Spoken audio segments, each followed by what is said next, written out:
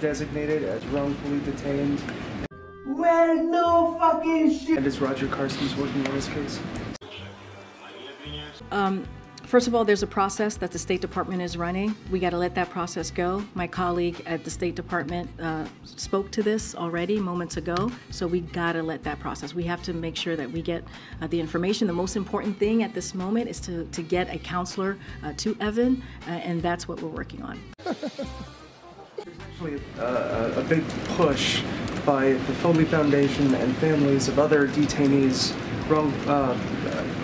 those who believe their family members have been wrongfully detained abroad, for the Levinson Act to be reformed on Capitol Hill, to provide it with more resources and for wrongful detainees to be designated more quickly.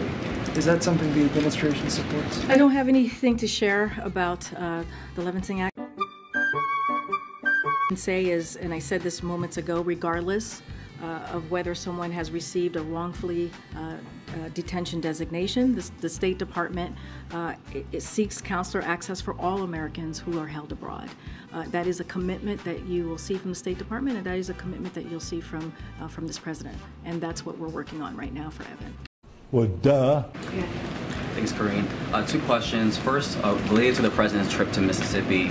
Rolling Fork is a city that is predominantly black, and the median income is $38,000. There are many communities like Rolling Fork that are, susceptible to these type of natural disasters caused by climate change. What does the administration say to these type of communities who are concerned that they could see the same type of devastation that we saw in Rolling Fork? Get out of here!